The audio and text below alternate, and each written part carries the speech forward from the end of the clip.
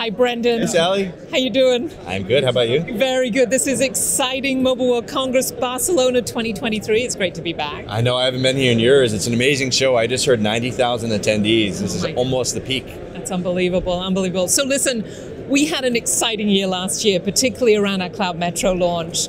Maybe let's start. Tell us a little bit about what value Cloud Metro brings as a new category to the industry, to our customers. You know, when we introduced Cloud Metro, we really tried to make it distinct from the old Retro Metro that our competitors offer. And what really the Cloud Metro enables is a springboard for service delivery for service providers, bringing services closer to the end user to reduce latency, to increase service velocity.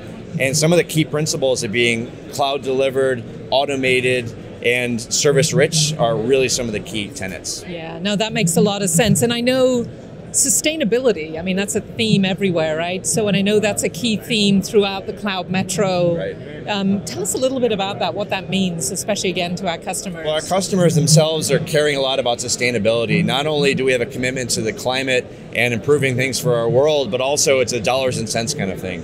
So we've really made sustainability a key tenet of our overall Cloud Metro strategy, where we have very low power consumption, where we offer compelling TCO economics for our customers, and having sustainable operations as a company, sustainable booth here at MWC, and sustainable products as part of the core DNA for Juniper.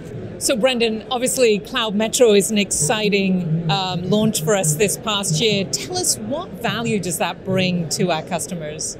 I think Cloud Metro brings a ton of value for service providers. Number one that I would say is it's a springboard for service delivery close to the end users. It gives a facility for service providers to reduce latency, increase service uptime, and really have an automated cloud delivered approach to service delivery to make service providers even more relevant to their end users.